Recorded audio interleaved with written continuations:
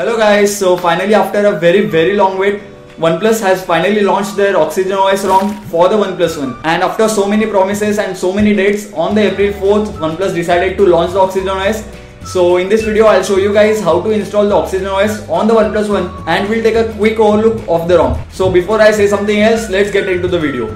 For this, you will need to have an unlocked bootloader and a custom recovery installed. If you do not have an unlocked bootloader or custom recovery installed, do not worry, I'll give a link of a video in the description below, and you can follow that method and you can unlock the bootloader and flash the custom recovery. And it is must that you should have a custom recovery, and TWRP recovery is surely recommended. And if you have already TWRP recovery installed, then simply hit the power button, then select reboot and select recovery and hit OK. And now we will reboot into recovery mode.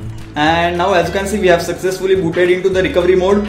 Now first thing you should do is back up the current ROM, so that if anything goes wrong, then you can simply restore this backup and you will be always on the safer side. And backing up of the ROM may take a little bit of time, so do not worry, just relax and let the backup get complete by itself. And as you guys can see over here, the backup of the ROM is completed. Now simply hit the back button over here, go back once again, and now select wipe and just swipe to wipe factory reset, and this will wipe your data, cache and dilute cache. And after that's completed, hit the back button over here, hit back over again, and now select install. And now we need to select the zip file which we are going to install. That's the Oxygen OS zip. This is the Oxygen OS zip for me, so select that zip file and just swipe to confirm flash. And the size of the ROM was around 700 MB. It was the biggest size ROM for the OnePlus One I have ever flashed, and I'm pretty much sure that it will take a very long time to get installed. So just sit back and relax, let the ROM get installed by itself. So guys, as you can see over here, the ROM installation has been completed. Now simply select reboot system and select do not install. And as you can see over here, this is the boot logo of Oxygen OS.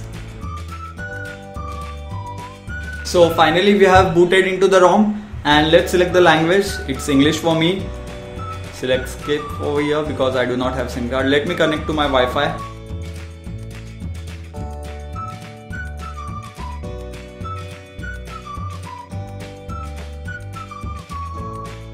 And as you can see over here, we can select if you want to use software buttons, we can select that, or else if you want to use the hardware keys, then we can use hardware keys. I'll stick to software keys for now. Select next now, and these many gestures are already present in the ROM, like double tap to wake. If you draw an O on the lock screen, then it will open camera, V for flashlight, and music control for this. I'll show you guys in a minute. So select yes. And the ROM was around 700 MB, so obviously all the Google apps are present over here. And some Google apps like docs and sheets or slides are unnecessary. We can even download them from Play Store, so I don't think so that it was necessary, but it is there, so that's surely nice. And the ROM looks pretty good, I would say. And even if this is the AOSP build of the ROM, even if you just slide from the right side, then it will bring you to the quick toggles. And if you want to customize these toggles, then simply click over here, and now you can drag and rearrange the icons like this.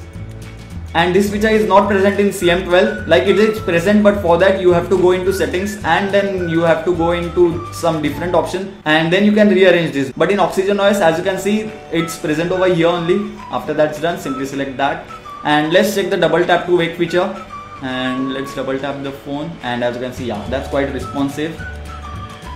And yes, it's open, and let's draw an V, and yes, it started. Flashlight, let's draw O. Can't connect to the camera. Okay, that's something which I shouldn't have got. So I'll just reboot the phone as of now, and let's see if the can't connect to the camera still remains there.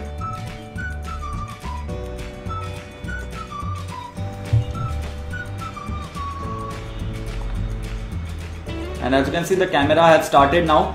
But on the first boot it did not start. Let's click a photo and let's see how the camera is. Let's click the photo of this. So let's go into the files. That's the File Explorer app for the Oxygen OS made by OnePlus. Let's go into that.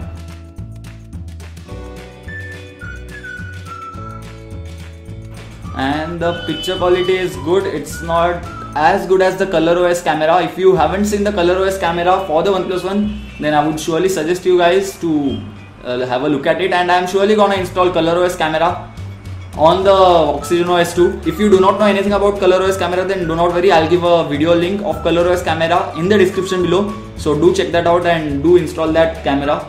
And we are checking the O feature. Let's check the O feature. And as you can see, the camera started pretty fast, and the camera is clicking picture very fast too. And that's nice.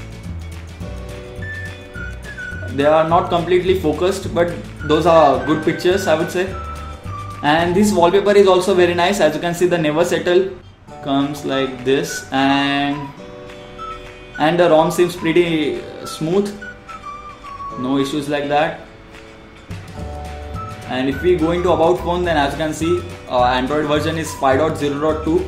5.1 is released, and 5.1 will be launched for the OnePlus One on the OxygenOS real soon. And this is one of the most irritating game, and I'm not gonna play it anymore. And OxygenOS version is 1.0.0. And if we go into system updates, and if we check for updates, we are not currently connected to Wi-Fi, so OTA updates are surely supported by the OxygenOS, and that's surely a nice thing. And now if we go into multitasking tray, then we can swipe each application like this, or else if we have multiple applications open, we can simply hit the cross button over here. As you can see, hit the cross button over here, and all the apps from the multitasking tray will be removed. So the cross button surely looks very nice, and Paranoid Android team, actually OxygenOS team, has surely done a very good work on the ROM. And the ROM seems pretty good, and surely I'm going to use this ROM as my daily driver for a little while, and I'll surely make a review video of the ROM. So don't forget to hit that subscribe button if you want to watch that video. So this is it for this video, guys. Thank you for watching. Don't forget to hit the like button if you like this video, and don't forget to hit that subscribe button if you haven't already. And if you have any doubts, suggestions or queries, then do let me know about them in the comment section below. So thank you guys, thank you for watching.